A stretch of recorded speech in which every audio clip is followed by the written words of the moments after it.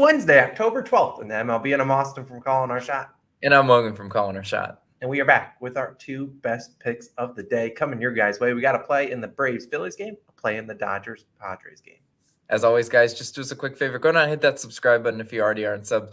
Really helps Austin and I grow this channel. And who do you know that have been just all season long cranking out this baseball content like us? And we're coming up on video number 200 for the MLB season. But as always, we're going to do a recap of yesterday. I forgot to tweet it out, but it was a 1-1 day. The Mariners do end up covering the +1.5 despite an utter complete choke job, losing that game on a 3-run walk-off. What a wild game. And then the Guardians had their chances, didn't get us 3 runs, only got us 1. They did have chances. They had runners on base, just couldn't knock them in. Either way, we're going to keep rolling. I think that's an 8-2 run, but we're not going to put that in the title because we're a little better than that. But let's talk about a couple videos that are live. Our college football Week 7 Best Bets video did go live yesterday. Go check that out. Now, a big hyped-up video, NFL Week 6 Best Bets video is live at 12 p.m. Eastern Time. I'm in a suit and tie. Logan will like that video. And then Commanders and Bears, the video you guys are all looking for, Thursday Night Football. That'll be live later on tonight, 24 hours in advance of kickoff. Now, we did get a couple new All-Stars. If you ever want to support the channel, Logan and I certainly appreciate it for all the time we put into these videos. Only $2.99 a month. Go hit that join button on the channel. We have a couple new ones.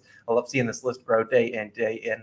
And we got I'm a Businessman, Steven. We got D-Boy 1377, Andrew, Serenity, W, Space D, LA King, and we got KB. We appreciate you guys always for supporting the channel. It really does mean a lot. But Logan, it's Wednesday. Can't spell Wednesday without a W. What's your W today? Let's get a W and a player prop. How about that, right? Oh. We're going to the Dodgers versus Padres game, and I'm taking Yu Darvish, pitcher for the Padres, under 5.5 Ks, -134 on FanDuel's your best value. The other books I did kind of look, and they were juicing this one a little bit. So it's your judgment call if you want to lay the juice. I don't know. This line, as most K props do, it will fluctuate a lot throughout the day. But right now it's sitting at the 134, so it is slightly juiced. But if you're just looking at this line, first of all, you know, this line seems a little bit fishy, right? Darvish soared over this line in 3 out of 4 starts versus the Dodgers this year. In 4 starts versus the Dodgers, Darvish had 7, 10, 5, and 9 Ks. So you look at that, he is hitting 3 out of 4 times. You could go ladder. That Austin's climbing the Darvish K ladder. You know, you might have people actually doing that today because of what he did in the regular season. And also, if you're looking at it and you're like, well, Darvish also went 6 innings in all 4. He went at least 6 innings in all 4 starts, and his outs prop today set to 17.5. So you know that's just a lock too, right? Right. But I got to remind you guys, playoff baseball is different than regular season baseball. Throughout the regular season numbers, they really don't matter because these teams have to pitch differently and they have to take different approaches to these games. Because let's just do a hypothetical scenario, right? Let's say, you know, it's early-ish in the game. Darvish has a runner on second and third, no outs. He's really struggling. He's really getting deep into counts. So, you know, maybe he's walked a few batters.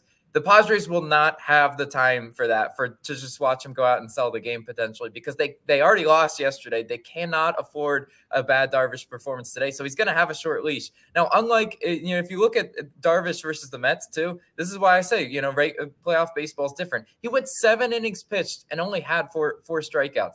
These strikeout numbers are a lot different in playoff baseball. For whatever reason, these pitchers, you know, sometimes just don't miss bats. They can get deep into games, but they just don't miss the bats. And I mean, look, the Dodgers are the team, right, to take a strikeout under against. 22nd in strikeout percentage. That's 11th best in Major League Baseball. But the Dodgers lineup also has several hitters that know how to work counts, get into deep 10-pitch at-bats. I've seen it before. Austin's seen it before. This is why we don't take nerfies with the Dodgers because they're just so dang annoying. They have hitters in their lineup that just really make these starting pitchers work and make them pitch out of uncomfortable positions. That's what the Dodgers do. High-stress innings. Darvish will have some high-stress innings today. And there are more pathways, lastly, to cash a strikeout under than an over. If you guys don't believe it, just take a strikeout over and be like, oh man, you know, just get wronged a few times on a strikeout over, and then you will come to my side and you'll be like, yeah, strikeout unders are more often the move. So we're going with you, Darvish, today of the San Diego Padres to go under in Ks. But Austin, what do you got for us today? All right. Well, naturally, I'm going to be going to the other game because we don't want to double dip and we want to talk about both games. And I'm actually taking, if you looked at our parlay of the day yesterday, I had Braves and Phillies over 7.5, no sweat bet. Today, I'm taking Braves and Phillies under 7.5 runs. Currently minus 120 on BetMGM. This line I've seen at 7 on some books. If you take it at 7, you're getting plus value. So if you want some better value, go for it. And hopefully this line is not even close to what the final score is, because yesterday it wasn't close either, as they ended with 13 runs total. But as we know, it's hard, not only in the regular season, to string together back-to-back great offensive performances, with both teams scored 7 and 6 runs yesterday, but even in the playoffs, it's even tougher. These teams are going to come in with a different approach, try to, limit the base runners, and really, I think they're going to be able to do it, because today we have Zach Wheeler versus Kyle Wright. Both the pitchers are pretty solid, and Zach Wheeler pitched once already, was in the wild card round. 6 1/3 innings pitched, 0 earned runs versus the Cardinals. And you look at Wheeler, he's pitched against the Braves a good amount. He has a 2.7 ERA and a 0.95 whip versus Atlanta in 3 starts. The great thing about Wheeler, he has the put-away pitches. And if you've been betting strikeout props, you know a team to target, as hard as people like to admit it. It's the Braves. The Braves are a team that likes to strike out, and Wheeler can definitely punch out some of those guys. And in 199 plate appearances versus Wheeler, the Braves as a whole have a 235 batting average and a 29.6 strikeout percentage. That is very high. So if Wheeler does get into some uncomfortable situations with the guy in second, or maybe a guy in third with only 1 out or something like that, he's able to get that no sack fly and get that strikeout to get us to 2 outs, which I like to see. Now on the other side, Kyle Wright, 2.95 ERA and a 1.15 whip at home. His second half of the year hasn't been as good, but they expect him to dial in versus the Phillies, because he's been pretty dialed in versus them all year long.